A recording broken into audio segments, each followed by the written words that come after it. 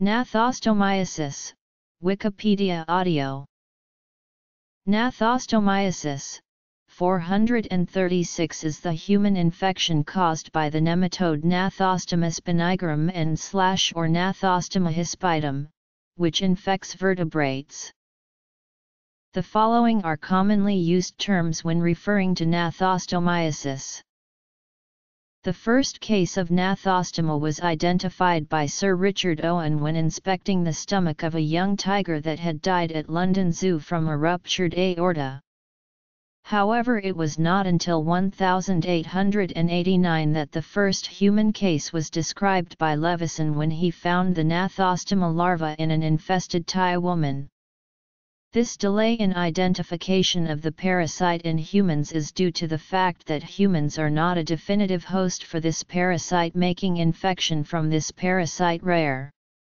Gnathostomiasis infection is rare because the parasite must be digested when it has reached its third larvae stage, providing only a short time frame in which the parasite is capable of infecting humans. It is uncommon for the larvae to penetrate the skin of individuals exposed to contaminated food or water without ingestion. Synonyms: human gnathostomiasis is infection by the migrating third-stage larvae of any of 5 species of Gnathostoma, which is type of worm. The most common cause in Asia is G. spinigrum, and the most common cause in the Americas is G. binucleatum. 3 other species, G. hispidium, G. doloresi, and G. niponicum, are found only in Japan. There is one unconfirmed report of G. malacia causing disease in humans. Gnathostomiasis is transmitted by the ingestion of raw, insufficiently cooked definitive hosts such as freshwater fish, poultry, or frogs.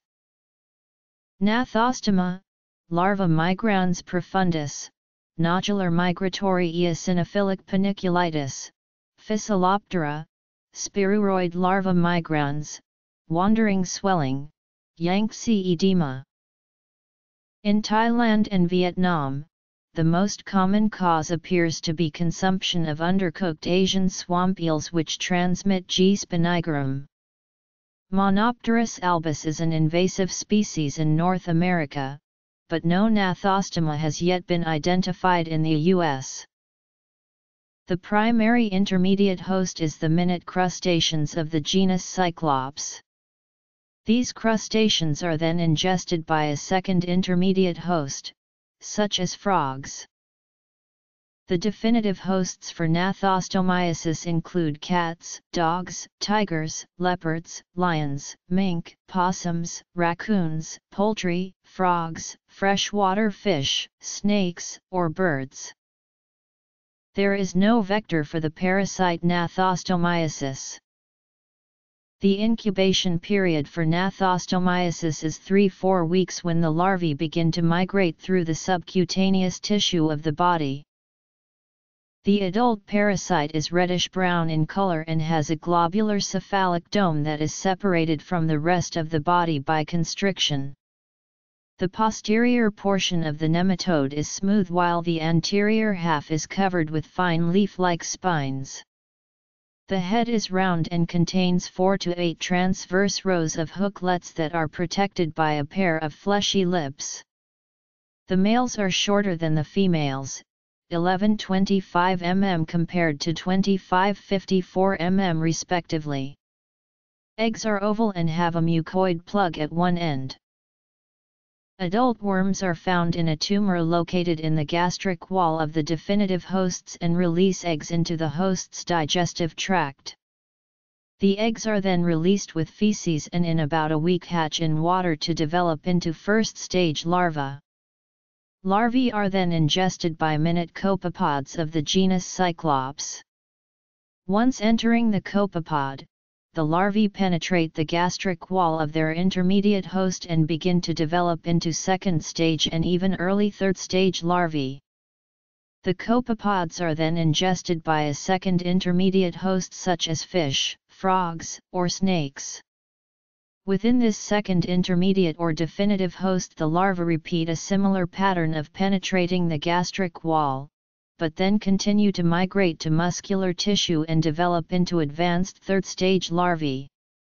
These larvae then encyst within the musculature of the new host. If the cyst containing flesh of these hosts is ingested by a definitive host, such as dogs and cats, the cysts are ingested and the larvae escape the cysts and penetrate the gastric wall. These released larvae travel to the connective tissue and muscle as observed before, and after 4 weeks they return to the gastric wall as adults. Here they form a tumor and continue to mature into adults for the next 6-8 months. Worms mate and females begin to excrete fertilized eggs with feces 8-12 months after ingestion of cysts. They are passed out in the feces and eaten by another fish. Background: infection of humans by Gnathostomiasis is accidental because humans are not one of the definitive hosts of the parasite and do not allow the parasite to complete its life cycle.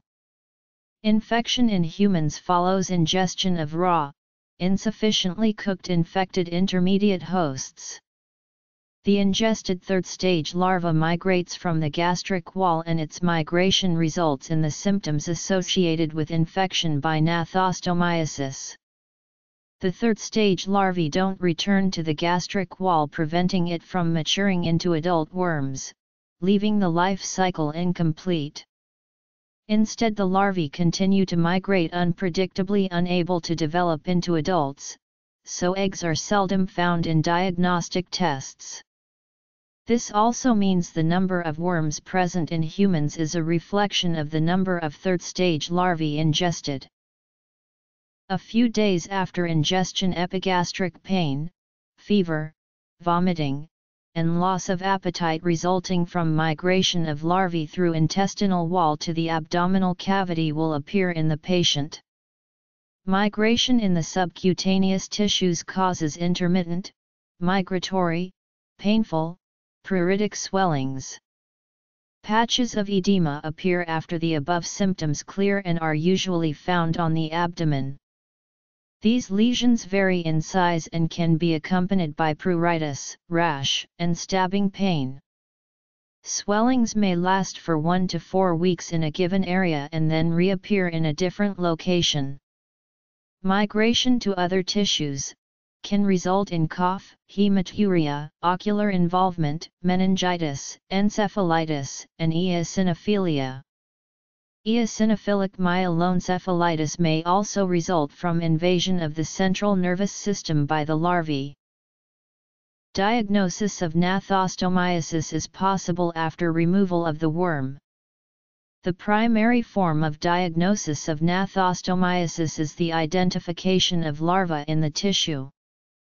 Serological testing such as enzyme-linked immunosorbent assay or the Western blot are also reliable but may not be easily accessible in endemic areas. CT scanning or MRI can be used to help identify a soft tissue worm, and when looking at CNS disease it can be used to reveal the presence of the worm. The presence of hemorrhagic tracts on gradient echo T2 weighted MRI is characteristic and possibly diagnostic. Urinalysis can also be used to identify the presence of hematuria or the worm, but it is not a very reliable diagnostic tool. Surgical removal or treatment with albendazole or ivermectin is recommended. The most prescribed treatment for Gnathostomiasis is surgical removal of the larvae, but this is only effective when the worms are located in an accessible location. In addition to surgical excision, albendazole and ivermectin have been noted in their ability to eliminate the parasite. Albendazole is recommended to be administered at 400 mg daily for 21 days as an adjunct to surgical excision, while ivermectin is better tolerated as a single dose. Ivermectin can also serve as a replacement for those that can't handle albendazole 200 UG/kgPO as a single dose. However, ivermectin has been shown to be less effective than albendazole. Endemic areas include Asia, Mexico, India, and parts of South Africa. Originally believed to be confined to Asia, in the 1970s Gnathostomiasis was discovered in Mexico, and found in Australia in 2011. Even though it is endemic in areas of Southeast Asia and Latin America, it is an uncommon disease. However, researchers have noticed recently an increase in incidence. This disease is most common in both Thailand and Japan, but in Thailand it is responsible for most of the observed parasitic CNS infection. It has long been recognized in China, but reports have only recently appeared in the English literature.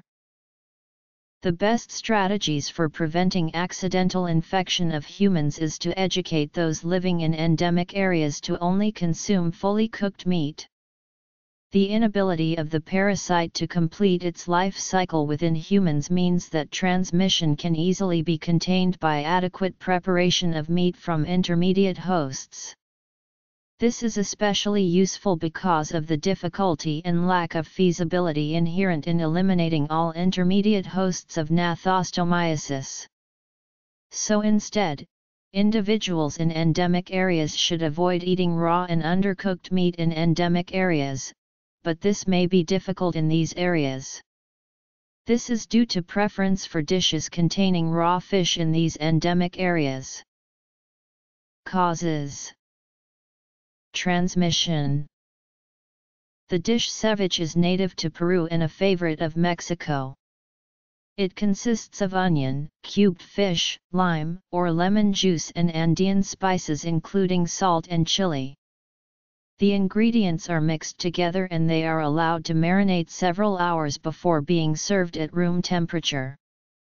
Then in endemic areas in Southeast Asia there are traditional dishes associated with these areas that also include raw uncooked fish, such as koi pla in Thailand, goi sia song in Vietnam, sashimi, and sushi in Japan.